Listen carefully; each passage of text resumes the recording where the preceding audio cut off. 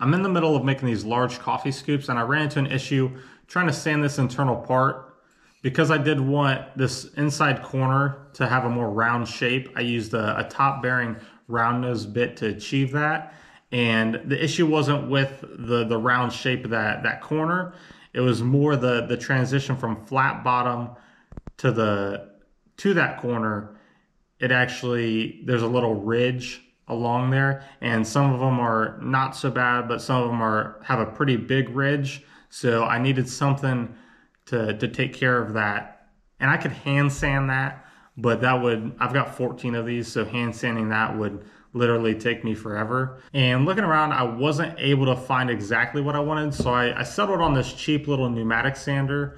I started with the 1-inch pad, but when I was using it, the silver portion hits the edge of the scoop just a little bit before the pad does. So it wasn't able to reach exactly what I needed it to sand. So that didn't work for me. And then I tried, it also comes with a 2-inch pad, but when I was using that, the 2-inch pad, because this is a 2-inch hole on these scoops, the 2-inch pad fits exactly in there. So if I were to turn that on, that orbital pattern of the sander would just shake this scoop all over the place. It wouldn't actually do the sanding it needed to do. So this tool actually didn't work for me.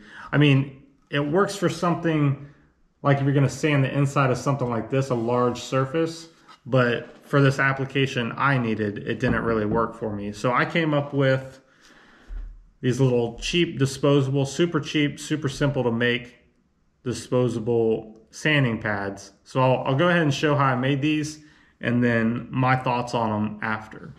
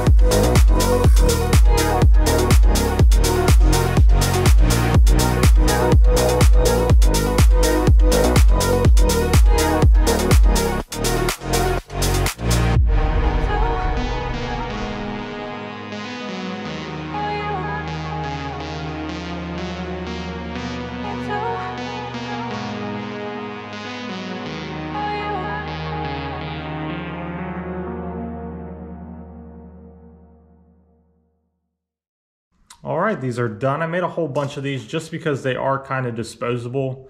Because I am using adhesive backed sandpaper, it does tend to tear off a little bit of that cork when you remove it. And if you're sanding really aggressively and that paper does slip off, the sides will catch whatever you're sanding, and that'll cause some of that cork to rip off as well.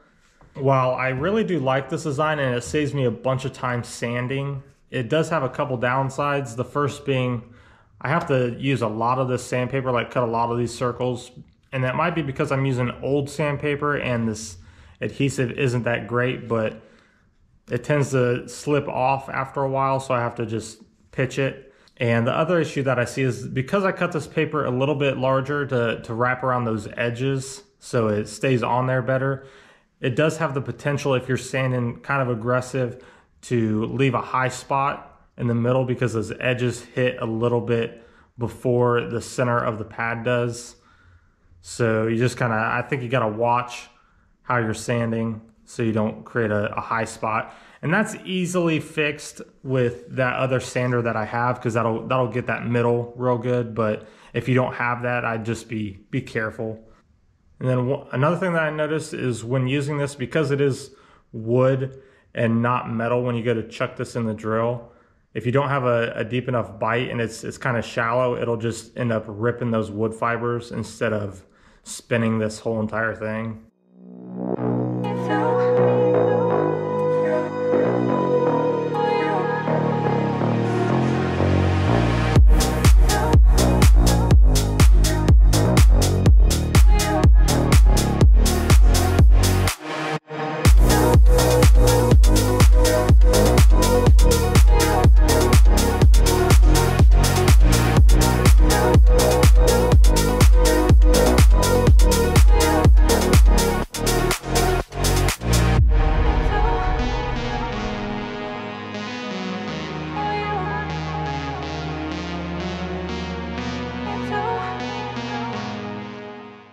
All right, there's the results on that. That was just 2 pads. That took me no time at all to do that. And it actually didn't even have a raised middle, so that worked out perfect. All right, lastly, if you can think of a better way to sand this internal surface, or if you know of a tool that you think could do the job better, if you could put that down in the comments, I'd really appreciate that. I love getting new insights as far as ways in which I could do things more efficiently, especially with sanding, because it does take so long.